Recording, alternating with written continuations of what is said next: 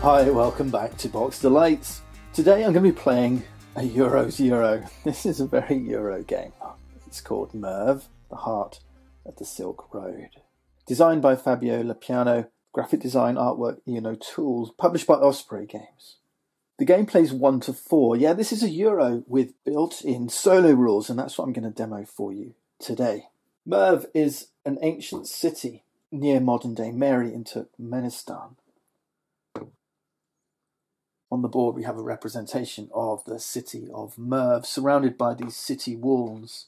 The game is set towards the end of the 12th century when the city was under Turkish rule. In 1221 the city was raided by the Mongol invaders, leading to the death of 700,000 inhabitants and the destruction of the dam that supplied the city with fresh water. The city, the game tells us, never fully recovered and by the 19th century was abandoned entirely.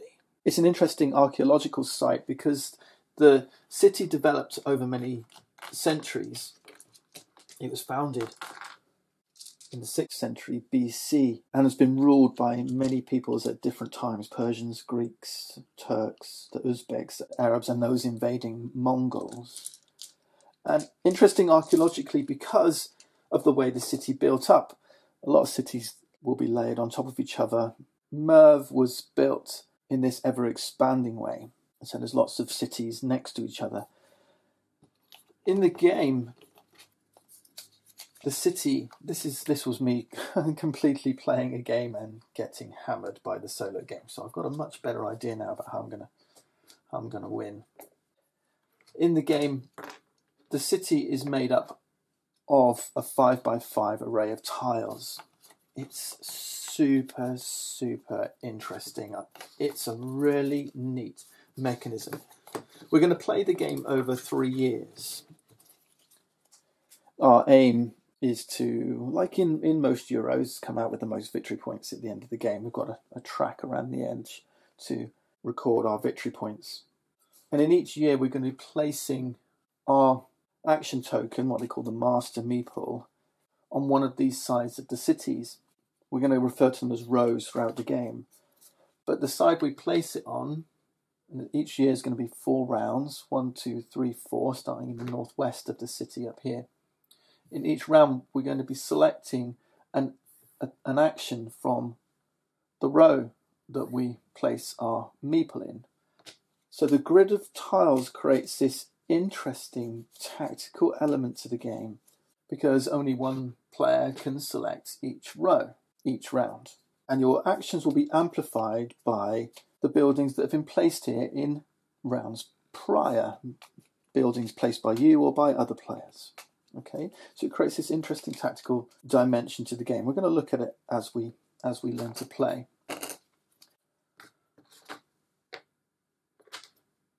We're going to set up the city in this random fashion, so every time you play you get a different combination of city tiles in each row, creating this endless replayability. And in the centre of the city is this double-sided camel market, which performs different actions depending on which side it's on. So we'll just randomly pick a side, and we're almost ready to start playing. Let me just take you to the game end and how we score those points. At the end of the game, you're going to be scored points based on these caravan cards. A caravan of camels. Each caravan card shows one of 4 different spices. We've got cinnamon, juniper, ginger, and pepper. A set of 4 cards, one of each type of spice, is worth 10 points at the end of the game. A set of 3, any 3 different spices is worth 6. A set of 2 would be worth 3, and then 1 on its own, just 1 point. These caravan cards cost resource cubes. There's 4 types of resource cubes in the game. They don't specifically have a name, but they've got different colours. We've got orange, teal, tan, and this purple colour. The building sites in the city provide those 4 resources. Okay, so if we look at a city tile, we can see this one here produces the burgundy cube, okay, or the purple cube. So we know we're going to be collecting resources to score endgame points using those caravan cards. But that's not all. This game is multi-layered. There's lots of ways to score points. This is the year tracker here. And as I told you, it's 3 years in the game. At the end of each year, and there's an icon here to depict this, there's a scoring phase. So at the end of years 1, 2 and 3, a scoring phase, and then we do our endgame scoring on caravans. In those scoring phase, and this is where you're going to pick up the bulk of your points, you're going to be scoring points from the palace. The palace will reward you for 1 point for every scroll. There's another type of currency, each type of scroll that you have. 1 point for every spice, every caravan card you have. 1 point for every good that you have. These are different types of goods that you can pick up. We'll come to that in a second. And also 1 point for every point of progress you've made on this mosque track. So how do you get these things? There's 6 types of buildings in the city. Each tile has a different type of building. This one has walls. This one has the caravansary. This one has the library, for example. And what you'll notice on the board is there's 6 distinct areas. This is the palace. This is the mosque. This is the library. This is the market. This is the walls. This is the caravansary. Caravansary is where you go to pick up these caravan cards, and at the start of the game we seed the board with these cards. So if we want to take the caravansary action, which is up here, we need to place our master meeple in a row where there's a caravansary building to take an action on that site. Caravansary action, okay? And then we can pay our cubes to buy these cards, right? That's the caravansary.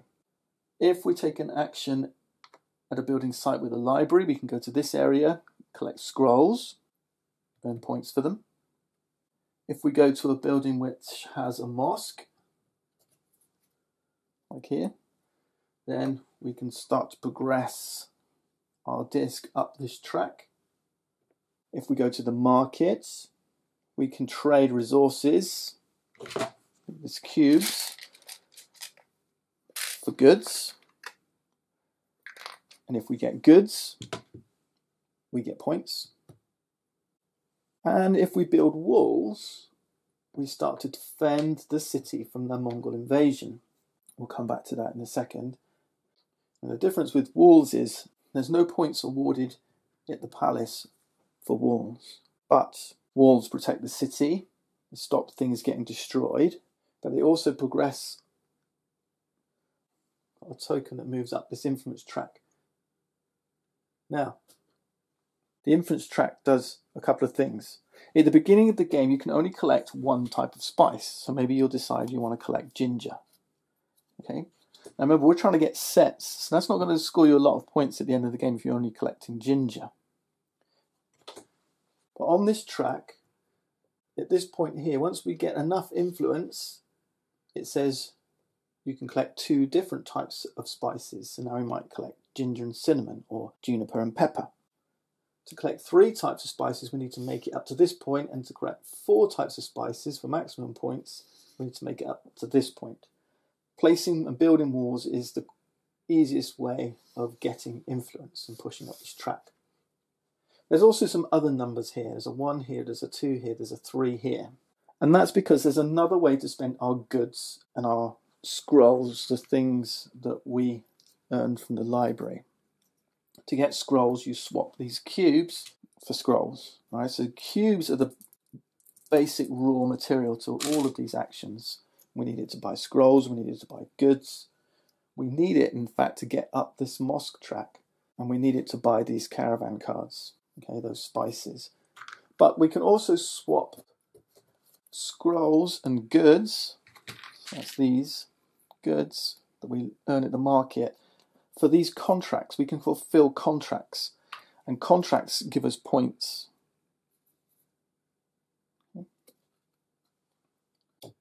However, this is a level 3 contract. It has a 3 in the bottom right. This is a level 2 contract. This is a level 1 contract. The higher level contracts give you more points, but you can't start fulfilling those until you hit these points. So that's a number 1. So I have to get past or to this point before I can start fulfilling level 1 contracts, this point before I can start fulfilling level 2 contracts, and this point level 3 contracts. Once I get up this far, remember, building walls is the best way to get influence up this track. I start scoring victory points. Every time you see this sign, it's victory points. And then when you get to the end, this symbol here, this green turban, represents something called favour. This is the favour track. If I take an action at a city with the palace, like here's a palace on this city tile, then I can place one of our meeples, these are called servants, in the palace. Let's say I place a servant here in this part of the palace. This is called the Hall of Trade. I have to pay a cube. Again, everything costs these cubes, which remember come from your buildings. So for example, this building here will give you one of these tan cubes. I have to pay a cube, place a meeple, place a servant in the Hall of Trade, and then I can start scoring points for goods. Remember, these happen at these points at the end of every year. Okay. The problem is, in order to score your servants in these different halls, you need to pay favour. So if I wanted to score that one, I need to pay 1 favour. So my token needs to have progressed up this track. Incidentally, as you push your favour up, you score points at these different points, right? So this is 1 point, 2 point, 3 point, 4 point. If you reach this point, then instead of gaining more favour, you just gain more influence up on that track. Okay, so you've got to push up this track, because I could have multiple servants in these different palace buildings. So if I wanted to game scoring, if I wanted all 3 of these to score, then I'd have to pay 1, 2, 3 favour, 1, 2, 3 favour. Okay. How do you gain favour? Well, anytime you see this turban icon is when you gain favour. So for example, if I paid a cube, took the palace action at one of these building sites and placed a servant here, because it's got that green turban, I gain 1 favour. Okay, and there's lots of places around the map where you'll score favour. So for example, there's favour here on the marketplace action. It has the turban icon, so you would gain a favour. Also, some of these caravan cards give you favour. So this one says, when you take this card, there's an icon here that shows 2 cards, 2 juniper cards. If you have 2 juniper cards, gain a favour. Right, so there's different ways of gaining favour. This is the key to you scoring points here. There's another way, and we'll come to that in a minute, because in each scoring round, you'll score for the palace, so servants in the palace that you can pay favour for. There's also bonuses. For example, you'll score 4 points if your disc has managed to reach the top of the mosque track by taking actions at mosque buildings. There's also scoring tiles, which give you some bonuses during that end game. I'll show you that in a second. But you also score points for each building you have built in the city. And that's the thing we're going to come to next. Because we're going to start the game, and the first thing we're going to do on our turn is start placing buildings in the city to take actions, and those buildings will score us points as long as they survive the Mongol invasions, which happen in the end of years 2 and 3 before scoring. All right? Now, we're playing the solo game. There's one more thing we need to do before we can get going, and that's set up the solo AI deck. Here it is. The solo AI deck has 6 cards, 1 for each of these different types of actions you can take, right? Those 6 types of buildings, the ones we've just described. Okay. Now, the palace building's always got to be in there. So I'm going to grab that one with the green turban. But we've got to set this up kind of in a special way. We've got to stack this deck a little bit. we're going to take the palace card and we're going to shuffle it with a random 2 cards from the other 5. Okay.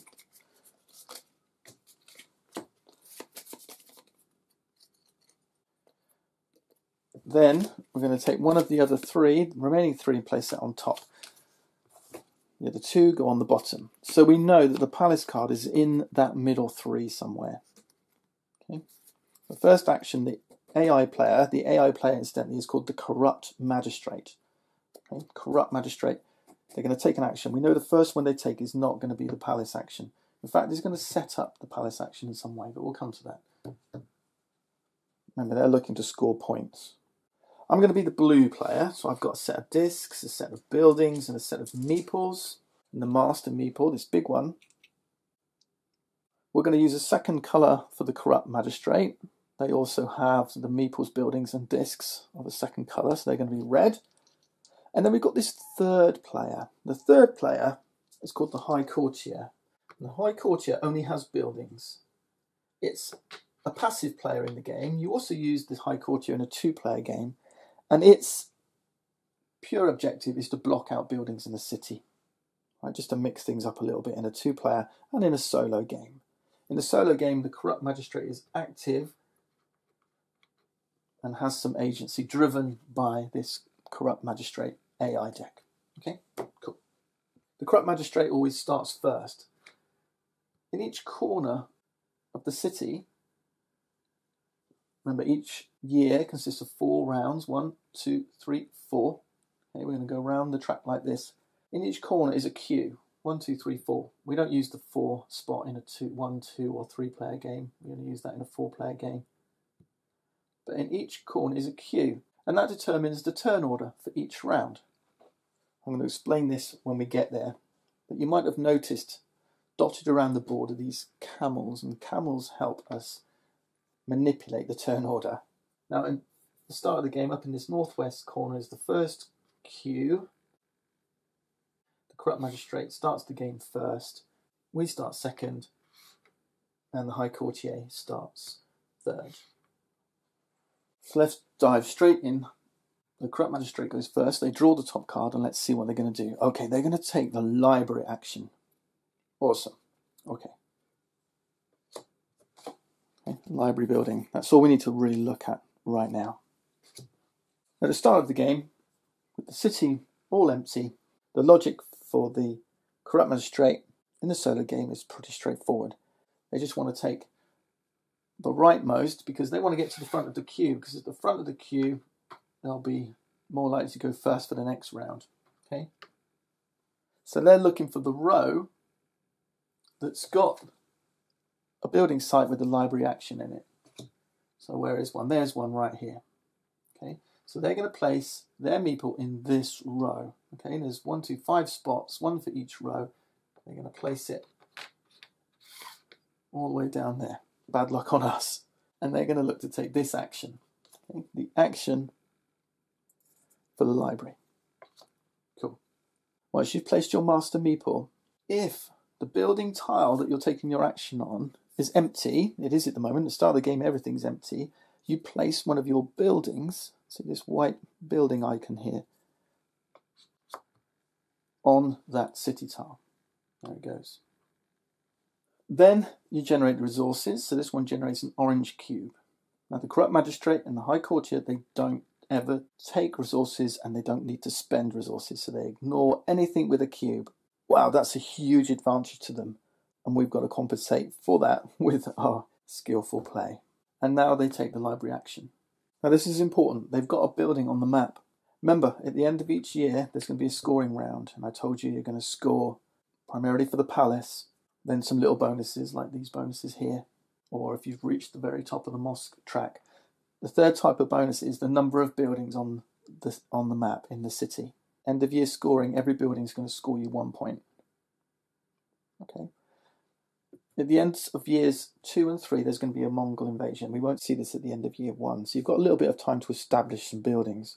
But the Mongols are going to attack every row from every side. From the north, from the south, from the east, from the west. This building is going to get destroyed unless it's protected by walls. So when they attack from this side, Mongols are going to hit the first 2 tiles. Okay. When they hit from this side, they're going to attack these 2 tiles. They attack from the west, they'll attack these 2 tiles, so these first 2, and then from the north, these 2 tiles. So what you can see is this bottom corner here is going to be attacked from the south and from the east, but walls will protect it. So to protect this tile, it will need 2 walls, one from the south and one from the east. Okay, not from the west because it only attacks the first 2, and not from the north, it only attacks the first 2. So this tile is attacked from the south and from the east. You see these middle 2 here, they won't be attacked from the south because they're 3 rows up. They won't be attacked from the north, they're 3 rows down, but they will be attacked from the east. And they will need a gate. There's a gate icon here to protect them. Gates are more expensive than walls. All right. So buildings are vulnerable at the ends of years 2 and 3 to those Mongol attacks. If those buildings are removed, then they're not going to score you because they're gone. Okay. So that's one thing to look out for. We've got to build walls to protect our buildings in order to score them in the scoring round. The other way to protect them is this little spot here, is to place some soldiers here. Okay, that means walls aren't necessary. That soldier is protecting them and it will fight the Mongols and get removed. The third way is to pay a bribe to the Mongols. If you pay the resource that this tile generates, generates an orange cube. When this building's attacked, if you pay an orange cube, you avoid losing your building. Right, so 3 ways to protect it. Walls, soldiers, pay a bribe. Save your points. More points for end of year scoring. Okay, I told you this game was multi-layered. But you can see cubes are becoming a real key point to this game. They underlie everything that you do here. Right, the AI is going to do their thing now. They're going to take the library action. So, library, it's really simple. Take the action. Normally, you would pay cubes. If you pay 1 cube, you get 1 scroll. If you pay 2 cubes, you get 2, 3, 3, 4, 4. Okay? Scrolls. If you pay multiple cubes, they have to be different colours. Okay? 1 cube, 1 scroll, 2 different cubes, 2 cubes, 3 different cubes, 3 scrolls. So if you pay 2 teal, that's still only 1 scroll. There is a wildcard cube. There's a white cube. White can be any colour. Right, and there's different ways of getting these, and I'll show you them when we get to them. All right, so as it goes, Corrupt Magistrate doesn't have to pay cubes, it doesn't collect cubes, but when it takes the library action, it takes 1 scroll. Now this is important for the Corrupt Magistrate because it kind of sets their game up a little bit. Remember, end game scorings mostly during the game is going to come from the palace. And we know that the palace action is in there now. It's either the 2nd, 3rd or 4th cards. And when they come to play that action, what they're going to do is they're going to go place one of their servants in the palace at the spot that generates them the most points. They're collecting scrolls, so they might, if it comes up now, they might place a servant here that will score them scrolls. So it could well be that I look for an opportunity to do that first. That might be my plan, okay? This is the thing that I've not been doing when I've been playing. I've been kind of playing my own game and ignoring the Corrupt Magistrate. So, to place a servant here, I need to take the palace action. I need to play a purple cube, or a burgundy cube. Right, this one is the teal, tan, orange. And then I can place my servant here. That doesn't stop him, there's 2 other spaces. Now, I could fill those up with my servants, which means there's no more room for other players, or the Corrupt Magistrate could fill up with their servants. But let's say I wanted to do that. Let's say I want to fill that spot. So I need 2 things. I need a building with the palace action, and I need a purple cube. So let's have a look. It just so happens that there's a palace action here that generates a purple cube. There's a palace action below it that generates an orange cube, but that means I'm placing it in the wrong place. The downside is if I place my master meeple, so it's my turn, I get to place my meeple now. They've done their thing, right? They've placed their master, they've picked a tile, they've taken the action, done. Now it's my go. So I could go here now. And if I go here and choose this one, that's cool, that does what I need it to do, but I'm at the back of the queue, which probably means I'm going to go last on the next round. I won't get first pick. Now what you'll notice in this city, if we look for all the building tiles that generate purple, there's 1, 2, 3, 4, 5, 6 of them, each for one of the 6 different actions. And the same applies for all the others. So that generates 24, and then we've got this middle one here, which we'll come to in a little while. So we know that they're going to exist, but they're going to start filling up with buildings. So I'm going to place my master meeple here. I'm going to take a building. I'm going to place it here because it's an empty site. Now, as the game goes on, we can take actions at sites that already have buildings on them, but we don't get to place a building. So we place a building.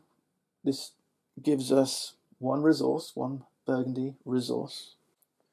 Let's grab that from the supply. Place it in my play area.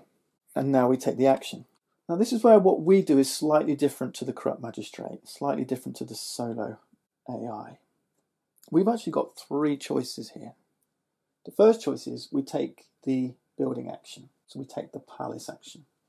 The second choice is we deploy a soldier, so we could, instead of taking the palace action, we could place one of our soldiers here. Right? That's it, that would end our turn. The third option is we simply gain 1 favour. Okay? We push our token up the track. Remember, gaining favour means we can then activate these servants at year-end scoring and score those all-important points. Right? We need favour. Okay, but I've got nothing. I've got no servants in the palace right now. I don't want to do that. I could place a soldier and protect my building, but at the end of year 1, there's no Mongol invasion, so I don't feel we need to do that right now. So we're going to take the palace action. The palace action is pay the cost to place a servant. So I'm going to pay 1 burgundy cube, the cube I've just earned, and I'm going to place a servant in this hall here, the Hall of Knowledge. Okay, this is the Hall of Knowledge, earns you points for scrolls. The Hall of Spice earns you points for caravan cards. The Hall of Trade, points for goods. And the Hall of Faith, points for pushing up the mosque track. Right, so we're going in the Hall of Knowledge. And the first person to place a servant in the hall, there's a turban icon, gains 1 favour. Great. So that means when we get to year-end scoring, I can spend 1 favour to make my servant score the points for scrolls, which I don't have. So I might want to be taking the library action next. Okay, there's my spent burgundy cube. That goes back in the supply. Perfect. That's me done. Now it's the High Courtier's turn. The High Courtier is like this dummy player that just blocks up spaces. Now in a 2-player game, whoever goes first is the person that places the High Courtier. It's the same in the solo game. So the Corrupt Magistrate went first, so the Corrupt Magistrate will place the High Courtier, and there's logic that tells you where they will place it. They'll choose the row where we have the most buildings. Now, as it goes, there's only 3 rows. They can place it in this active slot, this active slot, this active slot, where there's no buildings at all. So typically they'll want to place it here, but they can't. You can only place 1 master meeple in each slot. So what they'll do is they'll look for the row with the fewest of their buildings. Again, there's none, because it's all empty at this point. In the case of a tie, which it is, they'll just place it at the spot closest to the queue that we've just left. Okay, so they're just going to go in here. Remember, the High Courtier only has buildings. All they're doing is placing buildings. So now that they've selected a row, where do they place their building? They place it in the row, the perpendicular row where we have the most buildings. They're going to place it here. This is the perpendicular row where we have the most buildings. It's the only row where we have buildings. Okay. Now the reason why is during round 2, let's say I put my action slot here, and I put a blue building here because I'm taking an action here. When you take an action at a building site, right, and remember I told you it generates the resource, in this case a teal cube. It also generates a resource for every other building in that row that's the same colour. So there's a blue building here, I just placed it, but there's also a blue building here, I placed it on round 1. So when I took this action, not only would I get a teal cube, I'd also get another burgundy cube. Right? This is the delight of this game. When you play, you're building at these perpendicular angles and kind of building up rows where you're trying to maximize your buildings, because every time you activate that row, you gain resources for every building of your colour. Now in a multiplayer game, this is really neat because you can, maybe I want to take, I place my master meeple here and I want to take the mosque action. Well, it could be that there's other yellow buildings in this row. It's not just your colour. So if I choose to activate this, I don't get to place a building because there's already one there, but I get a teal resource, a tan resource all the same, but I also get a resource for every other yellow building in the row. So I'd get a burgundy one and another tan one, right? It doesn't matter that they're not my buildings. Now, as it goes, in the solo game, this plays slightly different. In the solo game, you can never activate the buildings of the corrupt magistrate. Right, so if there was a red one here, you couldn't take the mosque action on that row. You can activate the high courtiers just like you can in a two-player game. But on the flip side, the corrupt magistrate will never activate our buildings either. So red buildings are out of bounds for me, blue buildings are out of bounds for the corrupt magistrate, but yellow buildings, yeah, they're fair game. Now, we've finished the round. We've all taken our 3 actions. It actually plays really quickly, but obviously I'm explaining things as we go. But now we need to queue up for round 2. And we start from the back here. So I'm at the back here, so I'm going to go in 3rd place, then the high courtier 2nd, and then the corrupt magistrate 1st. You can manipulate this with camels, but we haven't collected any camels yet. We'll come to that soon enough.